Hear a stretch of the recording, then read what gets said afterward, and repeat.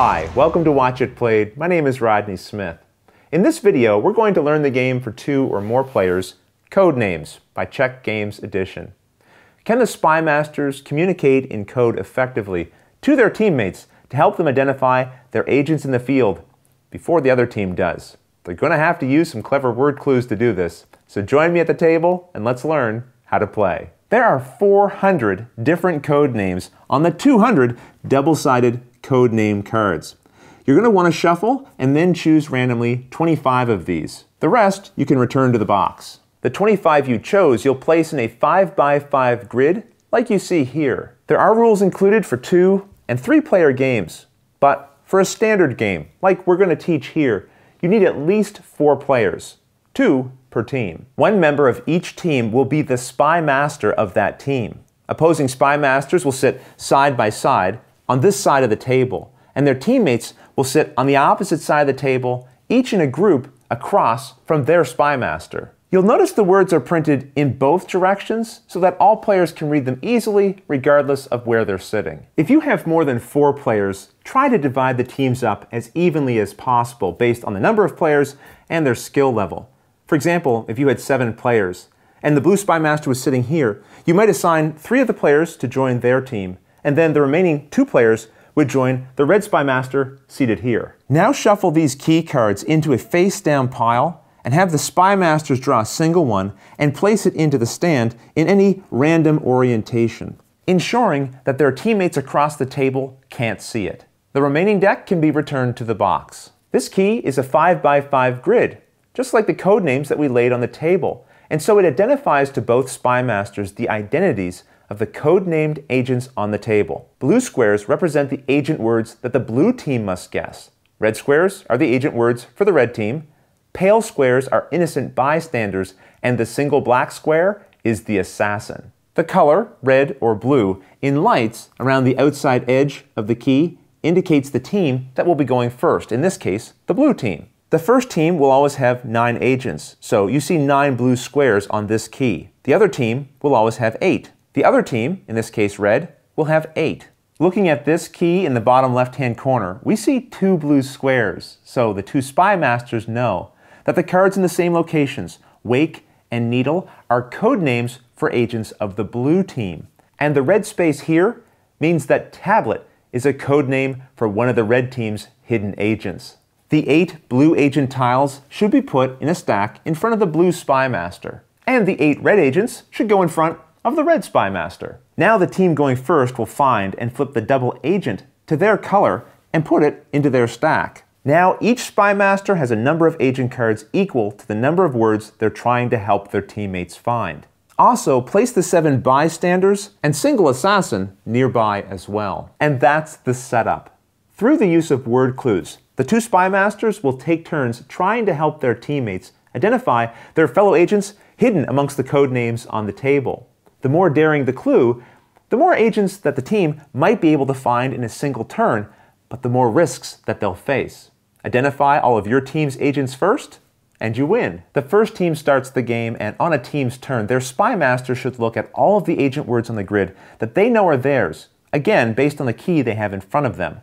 And then they try to think of a single word that relates to the meaning of some of those agents. They say that word out loud along with a number. The number represents the number of their agent names on the grid that they believe relates to the clue they are giving. Now you could give a clue related to just one word on the grid, but that's not nearly as fun. And remember, the game is a race to help your team identify all of their agents first. So the more you can identify, the better. And honestly, it's more impressive. The clue must be one word, and it can't be any of the ones already on the table. For example, I couldn't have given space as a clue in this situation. However, as the game goes on, some of the words will get covered up, and once they're no longer visible, you could then use them as a clue. You also shouldn't lead your team by saying things like, well, this clue is really out there, but just say the clue, say the number, and leave the rest to your team. Now, a little later, we will talk about some of the other rules about what kind of clues you can and can't give, but let's move on for a moment. Once the team has received the clue, they now set about trying to figure out what does it mean, and they can discuss, talk openly, and debate it. but the spy master should give no visual reactions. When the team is ready to make a guess, one member touches the first card they wish to choose. If they pick a card belonging to their team, even if it wasn't the agent the spy master intended them to guess, maybe the team thought the space clue meant Space Needle and they touched that instead. Well, as long as the code name relates to an agent of that team, you're fine. And the spy master covers the word with an agent card of their color. Then the team can guess another word. But what happens instead if the team touches one of the other agent's cards? Well, you've just helped your opponents get ahead, because that team gets to drop one of their agent tiles there instead. It also means the turn is over. No more guessing. If a team touches an innocent bystander, well, you cover it with one of those tiles and the turn also immediately ends. And worst case scenario, if a team member touches the space where the assassin is located, the word is covered by the assassin card and the game immediately ends, and the team that touched the assassin loses and the other team automatically wins.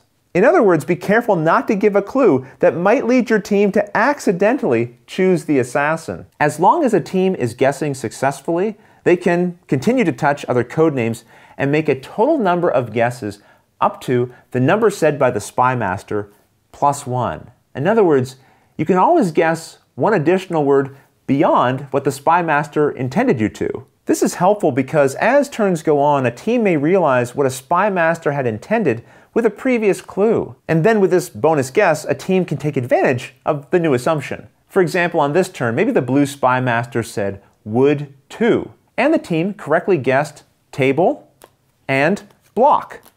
And then realized, wait a second, the spy master had said space earlier, and moon's sitting right here.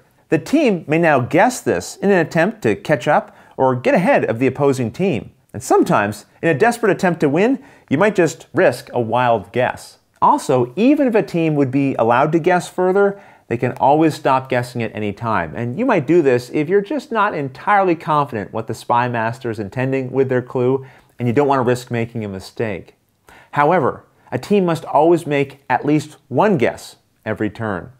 Once a turn is over, then the other team takes their turn. And so it continues until one team has all of their words covered, in which case they win, even if it's a result of the losing team accidentally picking the winning team's last word.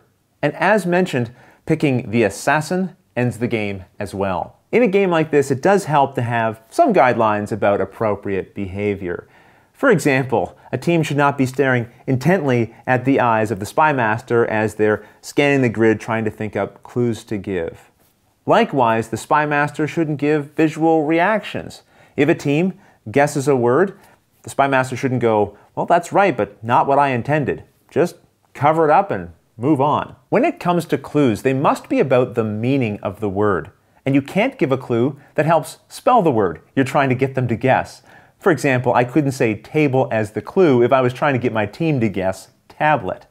But letters and numbers can be used as long as they relate to the meaning of the words. For example, I could say 8 as my clue and 3 as my number. If the 3 words I was trying to get my team to guess were ball, as in an 8 ball, octopus, which has 8 legs, and figure, like a figure 8.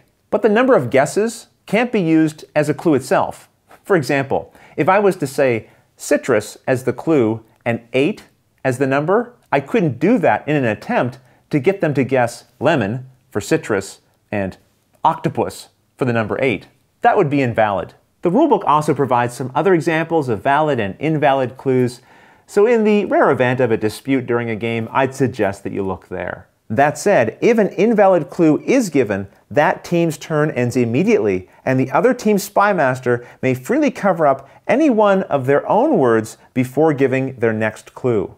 Although you're not required to use it, some players may like having the included sand timer when they feel players are taking too long, flipping it over to encourage them not to debate endlessly over the meaning of a clue. And that's how you play Codenames. The rules also provide instructions for 2- and 3-player games if you want to play cooperatively, and you can also do that in larger groups.